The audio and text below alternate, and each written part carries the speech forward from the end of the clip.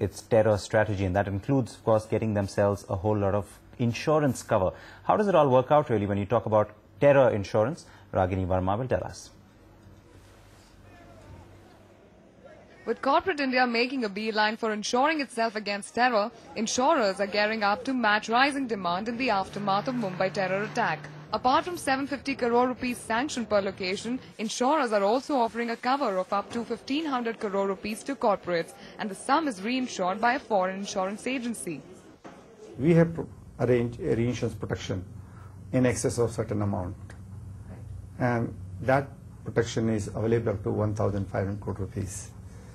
For that, we have taken a reinsurance protection from Reinsurance International Market, and that is to the tune of something about, say, around 36 to 40%.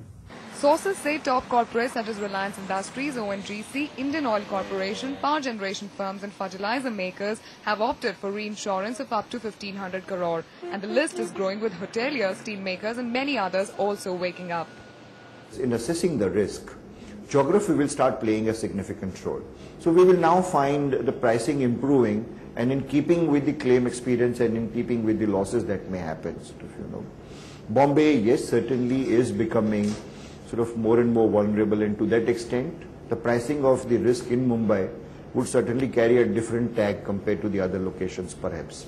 General Insurance Corporation manages the common pool for insurance against terror, which comes as an add-on with fire insurance and additional premium of 22 paise per 1,000 rupees. Terror insurance is what India Inc. is talking about, but as demand rises and the pool gets depleted, experts say the risk premium is also set to rise. A committee is already in place to recommend the extent of the increase in the premium.